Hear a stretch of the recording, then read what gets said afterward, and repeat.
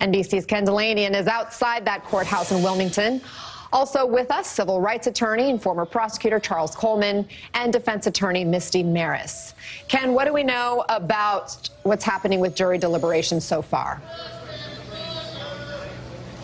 Well, Ana, jury deliberations are secret, so we don't know what's going on inside that jury room, obviously. We do know that they were handed the case with only about an hour left in the day yesterday, and they began this morning at 9 o'clock. We saw Hunter Biden leave the courthouse shortly after that. We know that the jury forewoman who was assigned to as the forewoman has a sister with a history of drug issues, although is clean now, and is a regular watcher of the evening news. That's all we know about her. And so now the jury has the case, and we wait, Ana.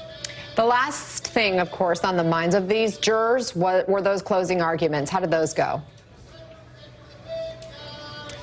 Well, the prosecutor, Leo Wise, gave a dramatic and impassioned closing argument where he talked about the evidence being personal, ugly, and overwhelming. And he pointed to the prominent members of the Biden family in the courthouse, including the First Lady, Jill Biden, and said, this is not evidence. You may know these people from the news, but essentially disregard the prominence of this family. And he said that no one is above the law. Hunter Biden made a choice to buy a gun when he was an illegal user of drugs, and he now has to live with the consequences. Hunter Biden's attorney, Abby Lowell, tried to focus on raising reasonable doubts about the evidence about whether Hunter Biden actually was a drug user around the time he bought that gun. He had to overcome a text message 2 days after Hunter Biden bought the gun where he said he was using crack cocaine. And Abby Lowell's story about that is that it wasn't real. It was Hunter Biden trying to tell the woman he was seeing at the time that he was doing something when he was actually perhaps with another woman. That's going to be a tough one for the jury to swallow. It remains to be seen how it will play, and now we wait. Ana. And so, Charles, you know, some of the evidence in this case includes text messages, pictures, bank records, Hunter Biden's own memoir. Your thoughts on the closing arguments, and what hope does the defense have for casting reasonable doubt in the face of straightforward evidence from the government? Well, Ana, this is a case where the prosecution had a very low bar in terms of what it is that they had to satisfy in order to prove the charges against Hunter Biden. The burden of proof is always the same. That's beyond a reasonable doubt. But in terms of the actual charges and its element, they were very straightforward. And I think that even as you have corroborating evidence, even as you have circumstantial evidence in order to prove the prosecution's case, there is a lot of evidence in front of the jury that speaks toward Hunter Biden's guilt for what he is charged with. Now, as far as the defense, they don't have great facts to work with. And so what they did during their closing arguments is that they attacked the timeline. They basically tried to say that the period that is in question may or may not necessarily line up with the notion of Hunter Biden's substance abuse issues. And so I think that that is as far as the defense could go, absent any additional testimony from Hunter Biden, which would not have been a good idea. So the prosecution has laid out a case that's largely built on circumstantial evidence, but one that nonetheless I think is pretty strong and convincing, given the low bar around the elements that have to be satisfied for a conviction. Misty, Hunter Biden's attorney ended his closing argument by reading a passage from Hunter's book where he writes, "Remembering all those things feels like a terrible betrayal of where I am now. They prompt feelings of shame and guilt." What do you think the defense attorneys wanted jurors to take into deliberations? So to Charles' point, the elements of this case, the prosecution had a lot of facts to prove it, but there's one thing that they overlooked a bit, and that's that sympathy factor. For people that have been impacted, family, friends, by addiction, which at this point is almost everyone in America, and specifically some of the individuals on this jury. And when that passage was read, the defense had a very specific purpose. Number one, it's part of their case. Part of their case is, at the time, Hunter Biden was in recovery. He was trying to get better. And so the passages that you heard from this memoir, that's him looking back at this dark point of his life. These passages that the prosecutors brought in order to prove his drug addiction. So the defense is strategically taking that passage and saying, this is not Hunter Biden today. This is Hunter Biden looking back on his experience. So there are absolutely times that he struggled, tried to get better, and unfortunately fell into the grips of doing drugs again, which is something that happens, relapses. So it was speaking to that sympathy level to the jury. So many people can relate to the impact of drug addiction on families. Charles, Hunter Biden had this gun for just 11 days. There's no evidence it was ever discharged. He's not accused of using it to commit a crime. Remind us just how unusual is a case like this, and does any of what I just laid out there factor into deliberations? You know, Ana, I don't necessarily think it factors into deliberations in as much as I don't necessarily know that the jury is aware of how unusual it is for the feds to bring a case of this nature. But for our audience, it's important to understand we've been having a lot of conversation about the trial in New York surrounding the former president and the notion of whether it was a politicized trial.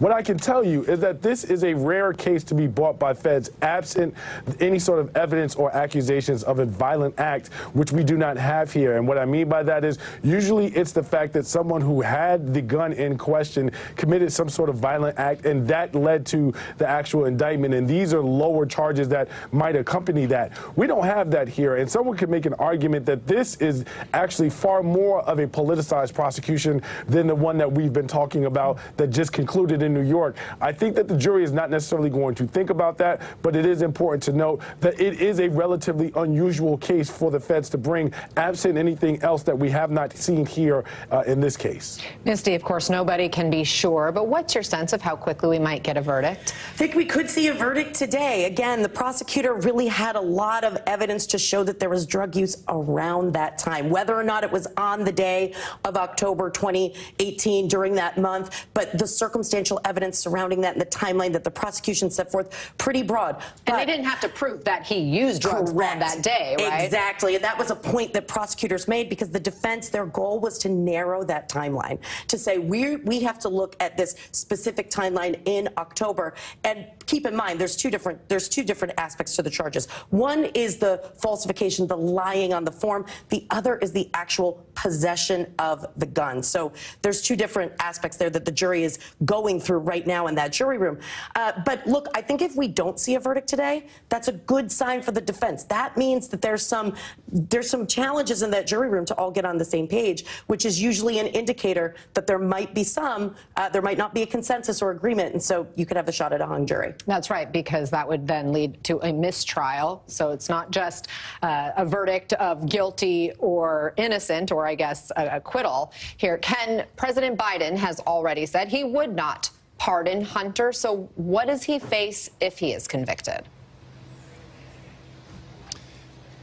Ana, the technical maximum sentence for these three charges, if stacked one on top of the other, is 25 years. But that never happened. So the practical maximum here is 10 years. But that's not going to be the sentence in this case. By one estimate, federal sentencing guidelines would call for about a year in prison in this case. But it doesn't even have to be that.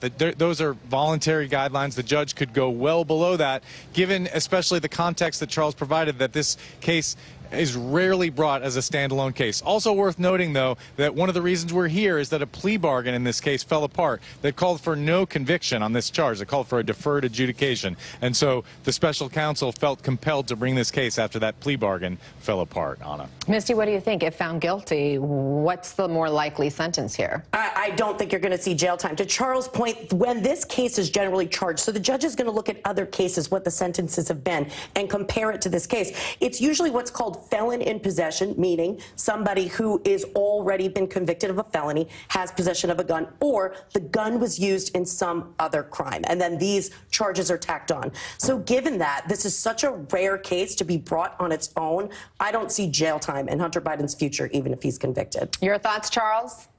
I would agree with Misty and Ken. I don't think that this is something that is going to see jail time, and if it is, it's not something that's going to be significant in terms of its jail time. The judge is going to look at other cases of this nature, and you will not normally see anything close to the maximum imposed for something like this. And so ultimately, I don't expect Hunter Biden to be behind bars, and if he is for any period of time, I don't expect it to be lengthy.